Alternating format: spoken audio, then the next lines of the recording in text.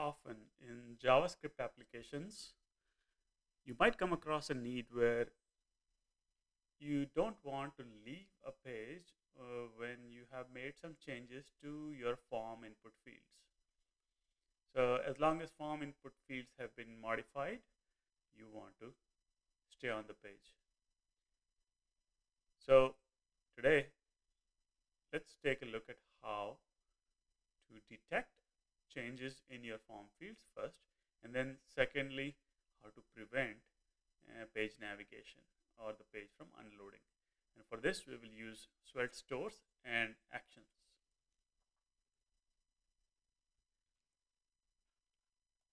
So this is a request that came from one of our YouTube channel subscribers. She had a survey type application, and she was asking how can she make sure that the survey is fully saved before allowing navigation. So the user could click on one of the navigation links and then just click away, and that would unload the page. Also, the user could hit reload.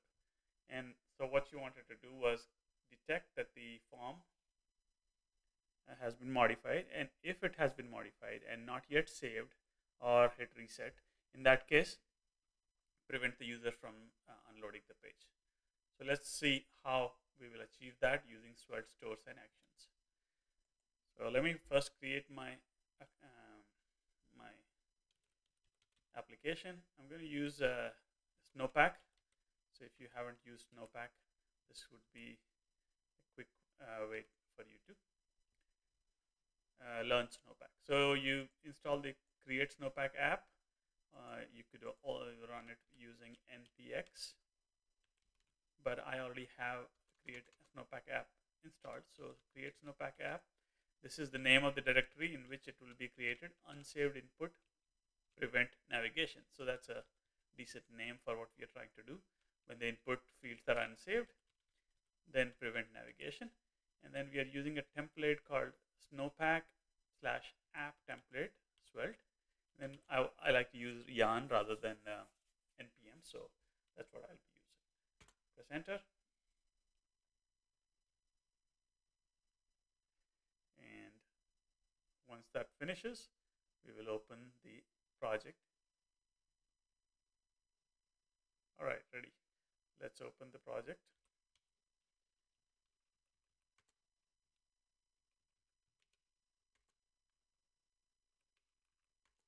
Okay.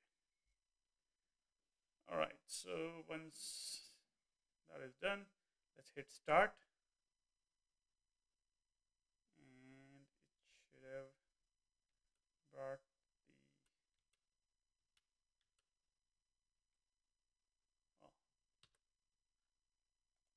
okay, so that's my all right, let's ignore these things, but this is the Snowpack application. All right, out of the box. Okay, so let's go and close these things and go to app, and I'm just going to clear everything out, everything. Okay, delete. Okay, so once I save that, everything is blank. Let me put these two side by side. Oops, didn't work. Yeah. Yes.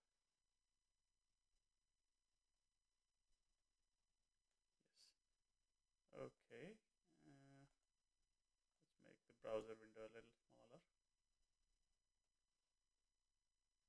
Okay. So first, let's figure out how to detect changes in the input field. So let's create a simple. We could start with a form, but we don't really need a form in Ajax applications, single page applications. You may or may not have a form. So let's make it more generic by using a div. Okay, and then we'll call it div wrapper. So I'm using emmet coding. In there, let's put input, text area, and select different types of, and maybe yeah. So let's put an input, a text area, area, a select with options will put, and then finally a button and a button. Okay, so input type text area, we don't want name or columns or anything, and in the text area just put some text. We have a select tag, and in the select tag we will put a couple of options. So let's just say option, no value, just option will be like option 1 and option 2. Okay, finally we have buttons. So one will be the save button, the other is the reset button, something like that. Okay, so if I save it, as you can see, this is what my form looks like. But let's style it just a little bit. I'm going to use Flexbox to style it. So style, div id wrapper, I guess, wrapper, make it display flex. Display.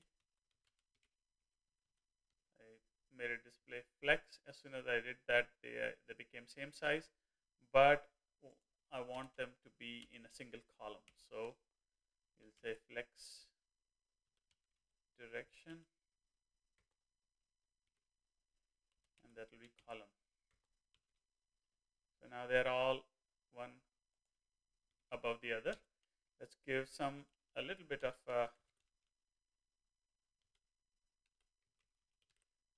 wrapper, and let's give some spacing between them.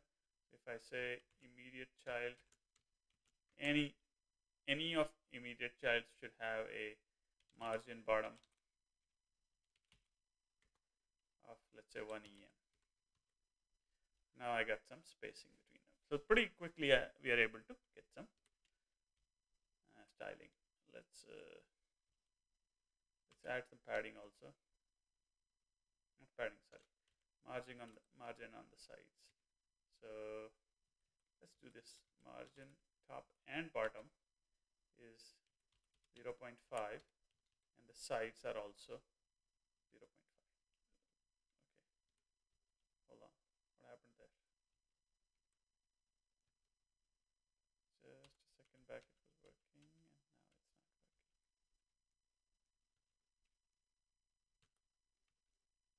Okay, margin bottom, and then margin instead is somehow margin bottom. Okay, let's leave it at that. Okay, so what we want to do is we want to detect any changes. Let's do that. Any kind of changes we want to detect. Now let's add a script, and we say function detect change, right? And it takes an event, and it doesn't really matter if we're not doing anything with the event, are we? Not really. So, and all we want to do is unsaved is equal to true. We start with a value of unsaved equal to false, so we are not unsaved, but as soon as the change is detected, we are unsaved equal to true. Okay, so now in order to detect, you could just say on change.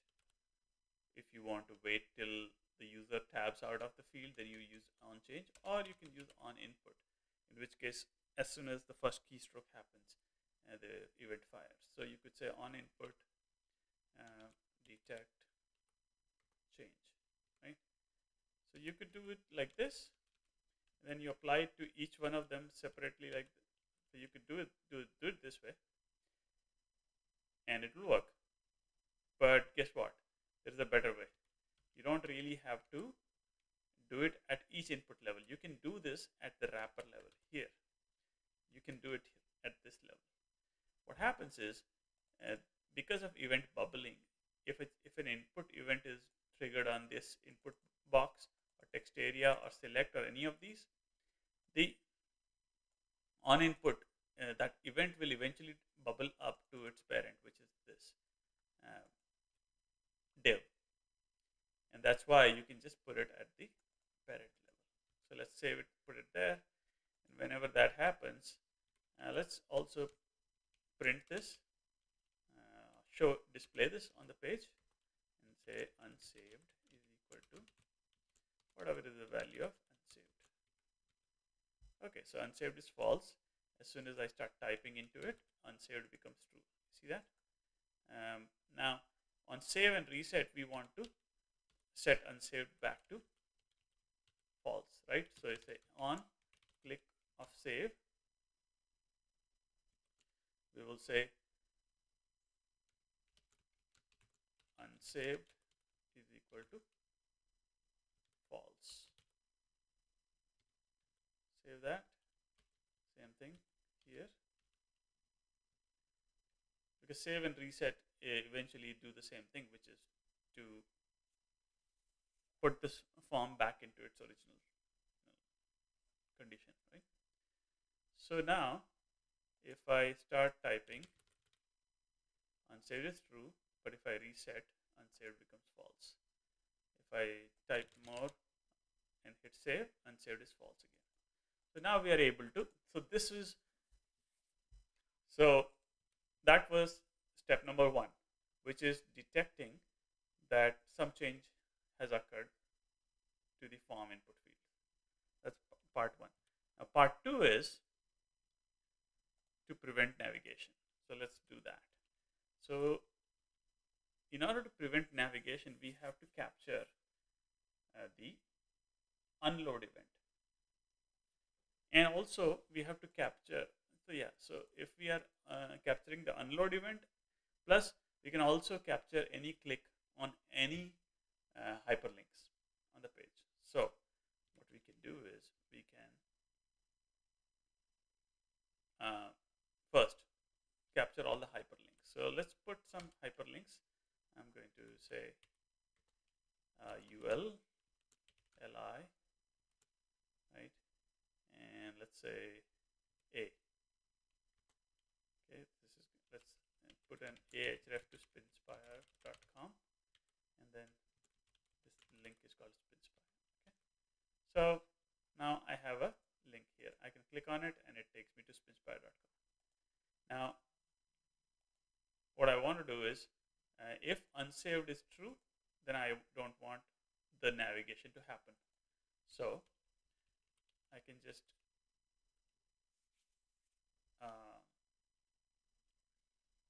I can say document dot grab all the ahrefs. So query selector all, right? And then find every A that has an href on it. Okay, and now we can do a dot for each, or another way is to say for let A off. Okay, so now we're saying for A let A off all these results, and then we can add the link, that is dot add event listener, capture the click event, and then you can say check navigation. Let's call it this. We are checking, and we have to write a function. We'll write a function check navigation, takes the event, and if unsaved, then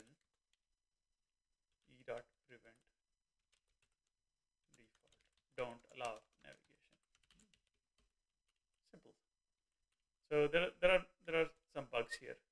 First of all, we want to do this capturing only when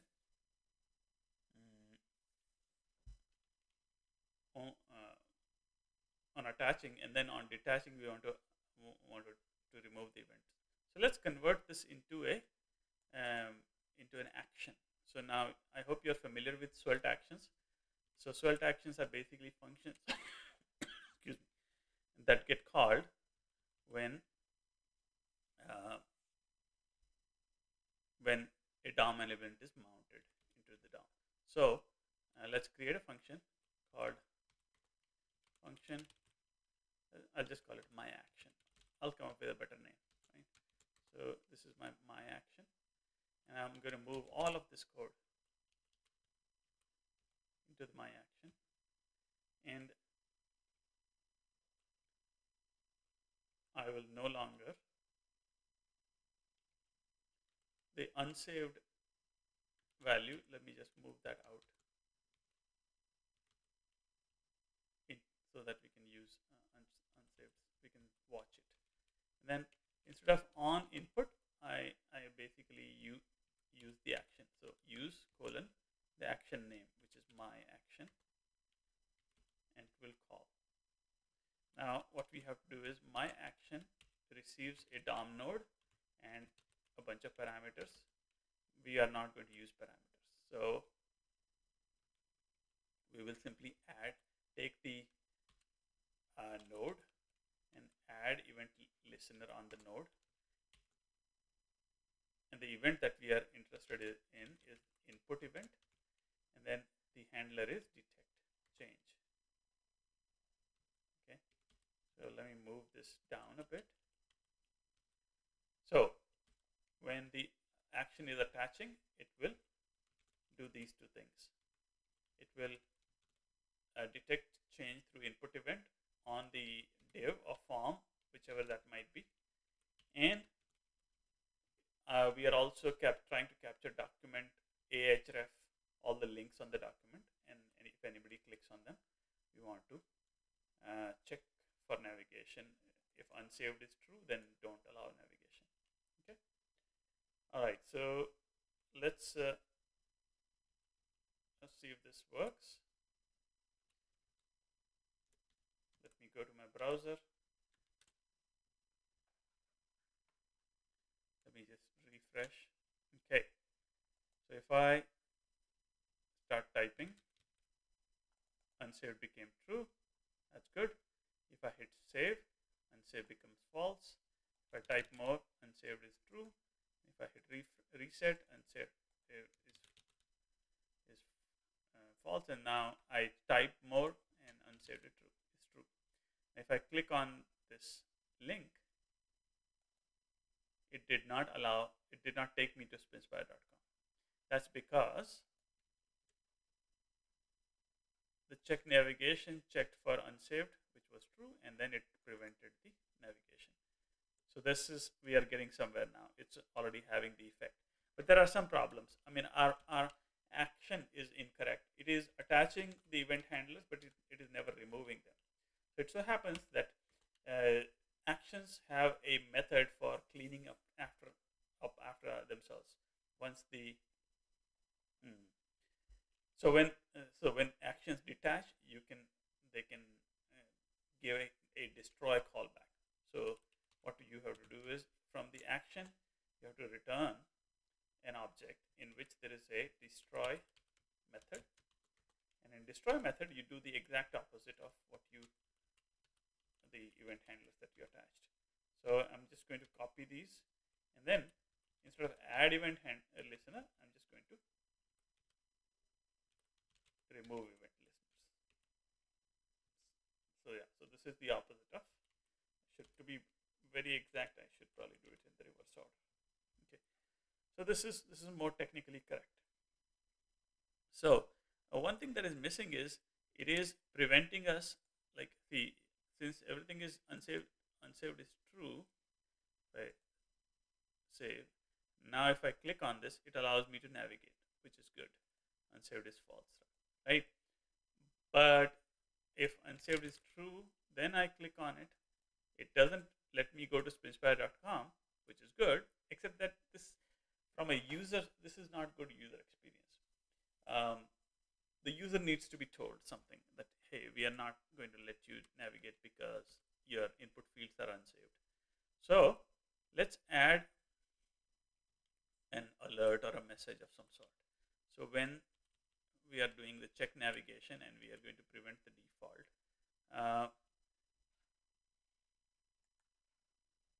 I will say prevent default, and then let's add an alert saying, well, instead of alert, let's ask for a confirmation. So if unsaved, and then ask for a confirmation, if confirm,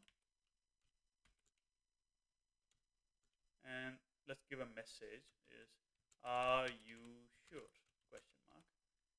And then if they say okay, then we don't want to prevent.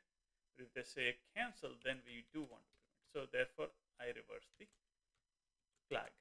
So if no confirm, meaning say they click on cancel, then prevent default, prevent navigation, right?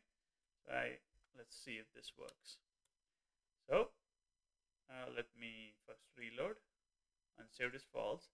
I make some kind of a change to the form. Now unsaved is true. I click on the button and it says, are you sure? So if I say okay, it will let me go. If I say cancel, it should not let me go. Yeah, it didn't let me go. If I click again and I say okay this time, it allows me to navigate. So this is exactly the behavior we were. So at this point, we got everything, almost everything working. Now there are some problems. At this point, even if unsaved is true, if I hit reload, it still allows me to reload. So that's something I need to fix. But before I do that, there are some other things that I should do. Right now, this thing is not very self-contained. It's not very easy to use. So what I will do is I will move this into its own file. I create a new file called, I don't know, unsaved input prevent navigation.js, let's say.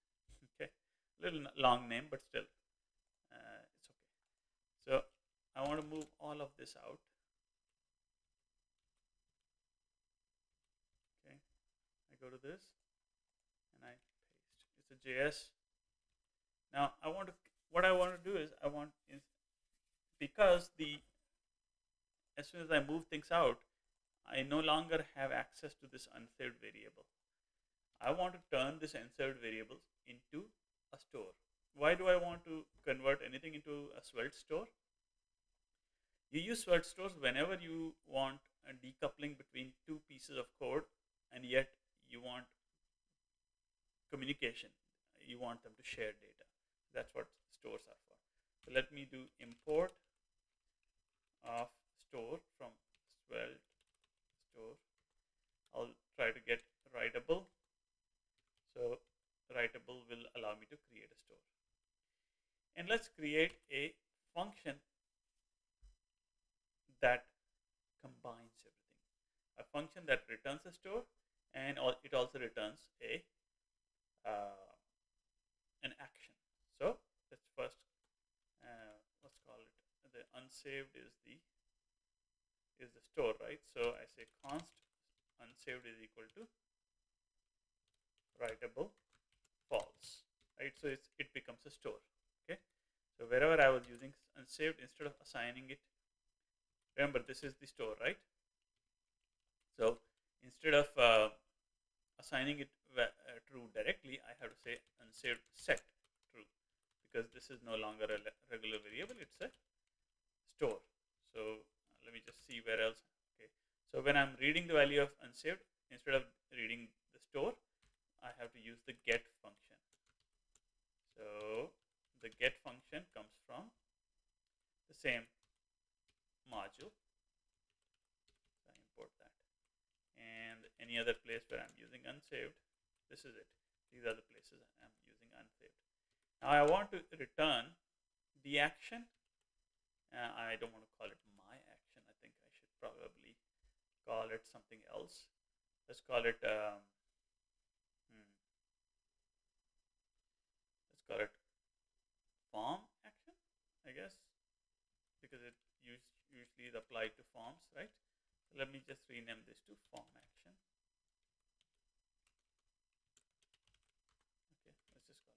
Maybe there is a better name for it. I don't know. I wonder what I should call it. Yeah, I could just, yeah. Let's see what happens. This is my action. The action uses the store that is in the outer scope. Let's wrap this whole thing, everything, into a function. So let's call it function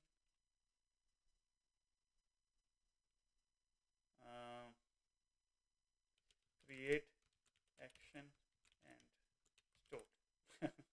In the absence of a better name, let's call it that. Okay, so I'm going to move all of this into the create action and store. So now I have function create action and store, right? And it should return these two things, the unsaved store and form action. So in order to return that, I have to return as an object unsaved store, that is, and then form action. So that's what we are returning from this function. We come back here and we import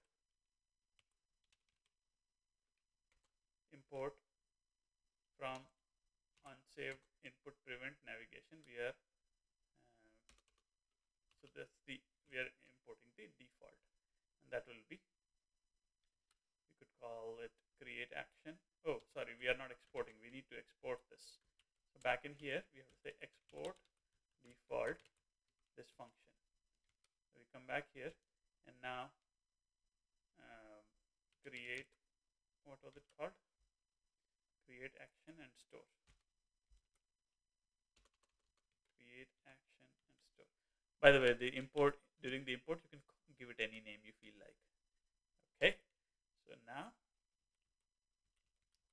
let's call this create action and store, and it returns, like I said, two things. It returns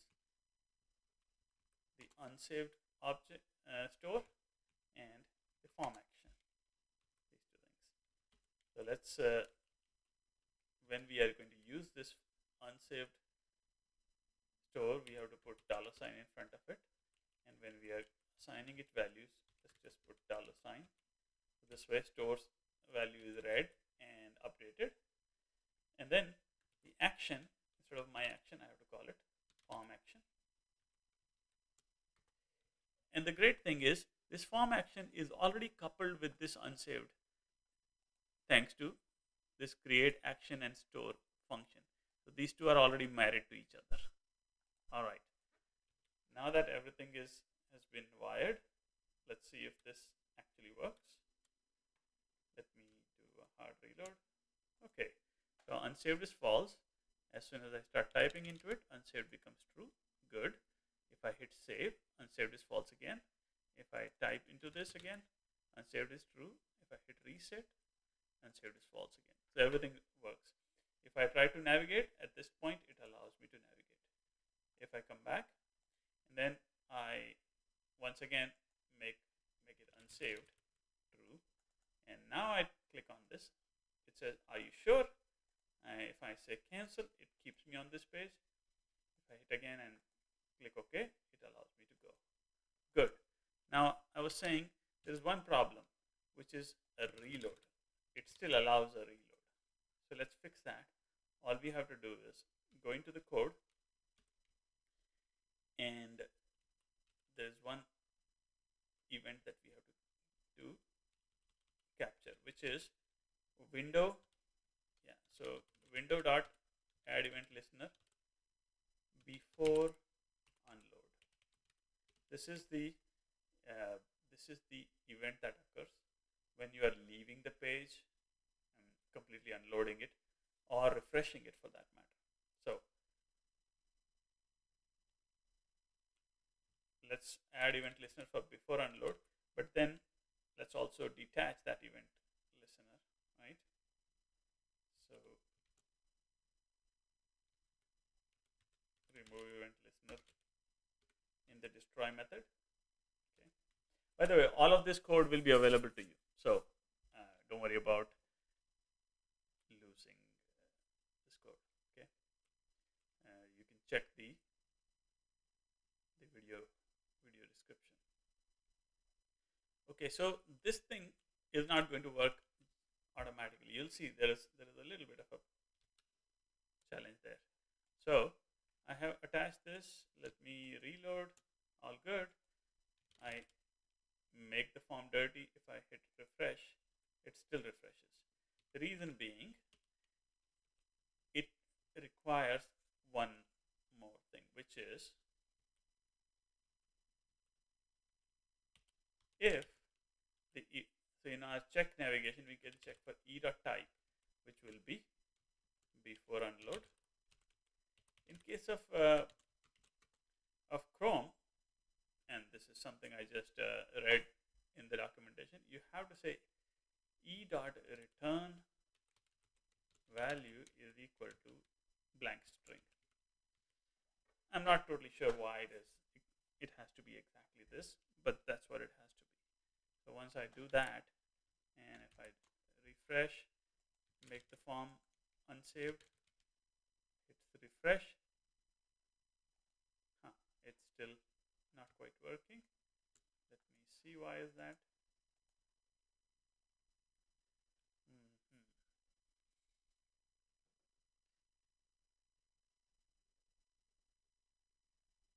Okay, we'll see. If this is before unload, am I capturing everything correctly? Window dot add event listener, detect change. And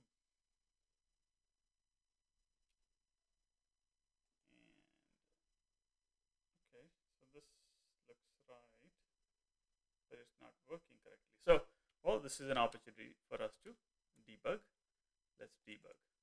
Okay, inspect element, and let's go into. Remember, I'm using Snowpack, so let's go to sources, and this here is unsaved input. Okay, good. Get unsaved. Let's do check navigation is right there. Let's put a breakpoint here. Okay, I refresh and make some changes and hit refresh. Well, there is no. All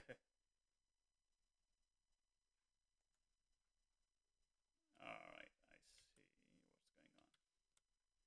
see what's going on. Let me see what's going on.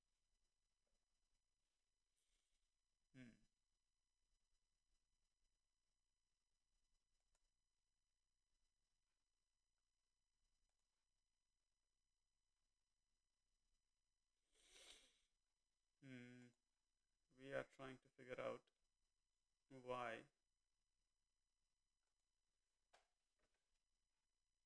get unsaved.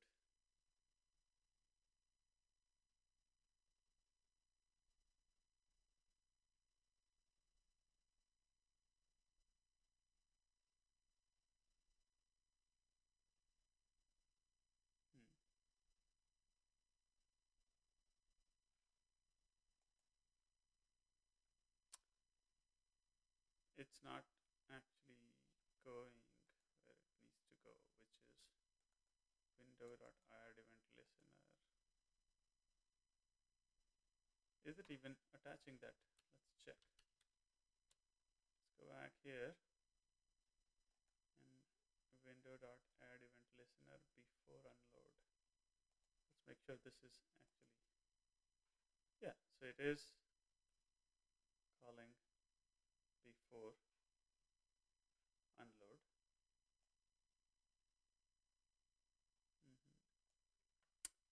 And detect change. Hold on. Where is detect change? Okay. Yes, that's my problem. I shouldn't. I didn't mean to do detect change. I meant check navigation. My bad. So some of you are probably watching and laughing at me that Jitesh, you're making such basic mistakes. My bad, my bad. So yes, I wanted to use check navigation, not detect change. My bad. So let's save this. Let's remove this and in fact close this and full refresh. Okay, so now we are back on track. We type unsaved is true. If I hit refresh, do you see this? Reload site changes you made may not be saved. You say cancel and it doesn't reload. But if you do it again and then hit allow that to reload, then reload happens. So this is finally the correct behavior. Now there is a third way in which things can uh, navigate away, which is this forward button. Okay, so back and forward, in case of actual unloading and full refresh, this is working. Leave site changes you made may not be saved because this is the before unload happening, right? So that part works. What does not work is SPA routing, single page application routing. Things that you accomplish using the history API and history.pushState. That is a bit tricky. So today, what in the video what we saw was we are okay. So what we saw was how to detect unsaved form fields, form fields that have been modified. Then we also checked how to prevent page from unloading, navigation from happening, and the hyperlink click from allowing navigation. And we did that using stores and actions, Svelte stores and actions. All of this code will be linked in the video description. So if you have similar questions or similar problems to solve, feel free to add that in the video comments, and I'll try my best to create videos addressing your challenge. Now, if you have specific business inquiries, like I said, you can always reach me at info@spinspire.com. I hope you are enjoying these videos. I would like you guys to participate more, ask questions, tell me all the situations in which you might be using this. Okay, so I'll see you in the next video.